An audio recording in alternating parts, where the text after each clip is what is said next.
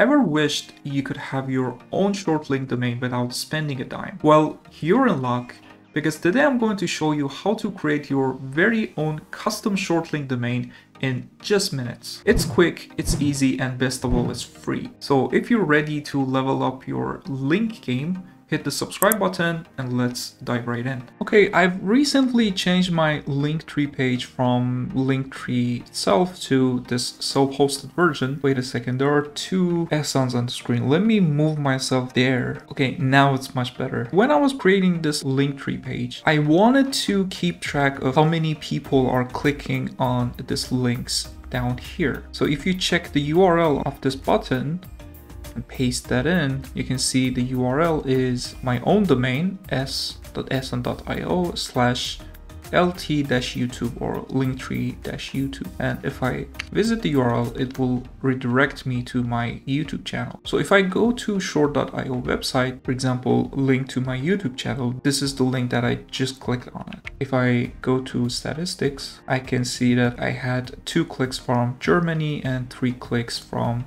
United States, and so much more information like the browsers, people from Linux, Mac, and other devices. I can find out where was the source of this link. In my case, I was one of the unknown referrers because I just entered the URL in my browser, but people who clicked from this page are 2 people. Yeah, basically that's the use case for short links. You can create short links on your own domain or on something like Bitly, and you can keep track of all the numbers of visitors of that link. One thing that I like about short.io is their pricing. They offer a very generous free tier. You can see you can only have 1 user, which is fine. You can add up to 5 custom domains. You can create up to 1,000 links. Again, it's quite high for my use case.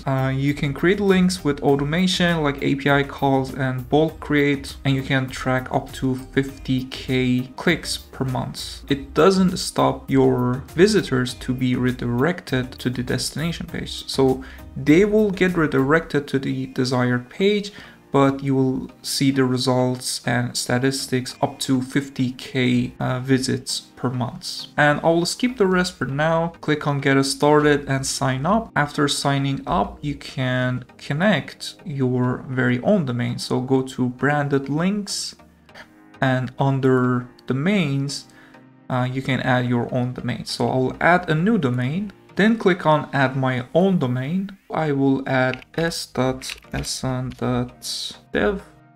add the domain. Now, if I go to domain settings, you will see this warning. Click on configure, click on confirm. It will send you to your Cloudflare and you can authorize this action. And as you can see, this action will add the following Cloudflare DNS record for this domain. It will be a CNAME for s.yourdomain to cname.short.io. And everything is fine. Click on authorize.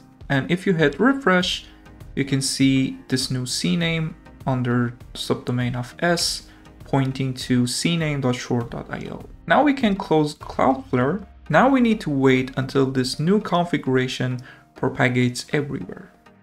Take a coffee break and come back to the video shortly. Okay, around 10 minutes later, I have my domain set up and there is no warning here anymore. And you can see domain now is active. Now we need to wait until this HTTPS status is correct. If I check my other domain, you can see that it has a valid certificate. Now we need to wait a little bit more for this certificate. But until then, let me show you a few things here and there. Under domain settings, go to tracking. Now, if you use services like Google Analytics, Segment, Facebook Pixel, AdRoll, you can use it here. You can add your Google Analytics ID here so that all the visits from your clients will be also captured by Google Analytics. And for developers, you can also specify your very own webhook URL, and every time someone visits one of your short links, you will get a webhook call with that user's information so that you can do whatever you want with that information. Okay, right on time, our HTTPS certificate is now available. Now let's go to branded links and create our very first link. Now paste the URL here. You can customize the slug. It will automatically generate a random slug for you, but you can also override it. Since it's a link to my YouTube channel, I will override the slug to something like YT. And I can save it. Now every time someone visits this address, they will be redirected to my YouTube channel. So let's try that. So s.son.dev/YT.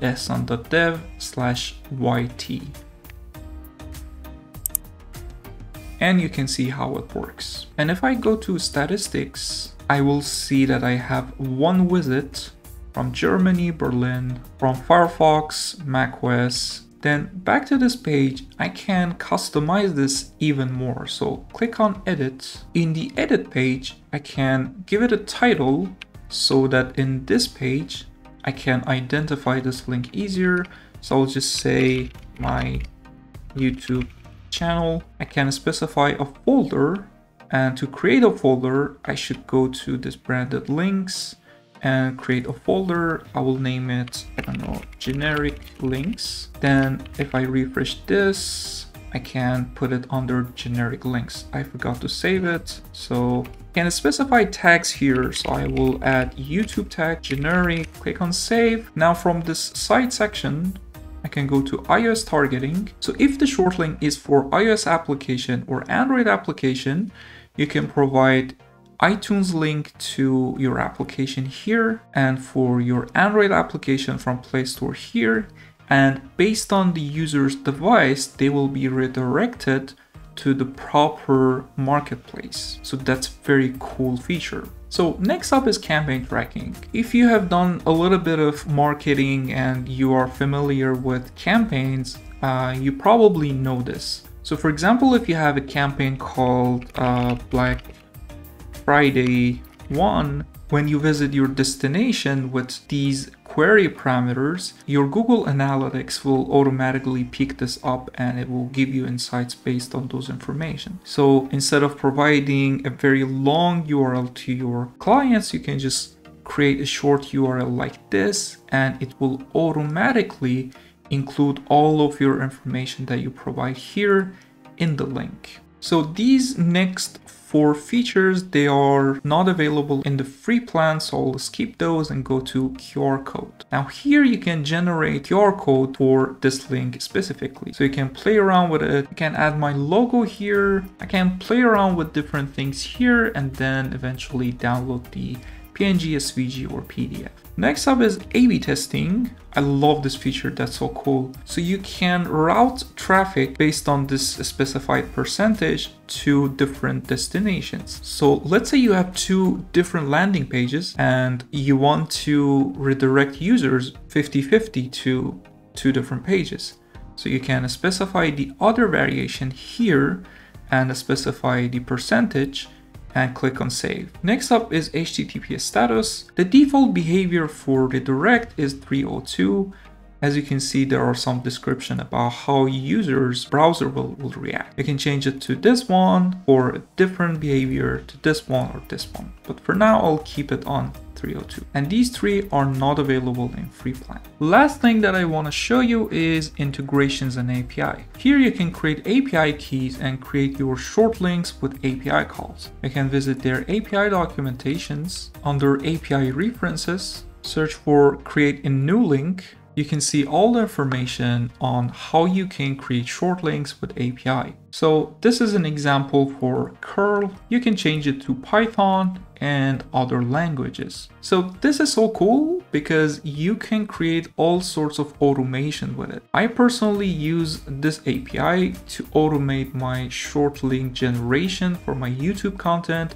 So whenever I publish a new video on YouTube, my automation will automatically create different short links with different criteria for different places to share the links. So that's so cool. You can create the same thing. Let me know in the comment sections what's your use case for creating short links with API. And there you have it.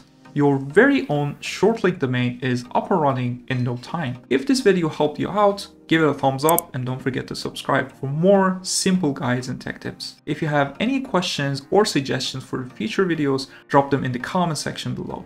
For your next watch, I will suggest checking out this playlist. In that playlist, I will show you a few pro tips that can level up your tech life. Thank you so much for watching. Until next time.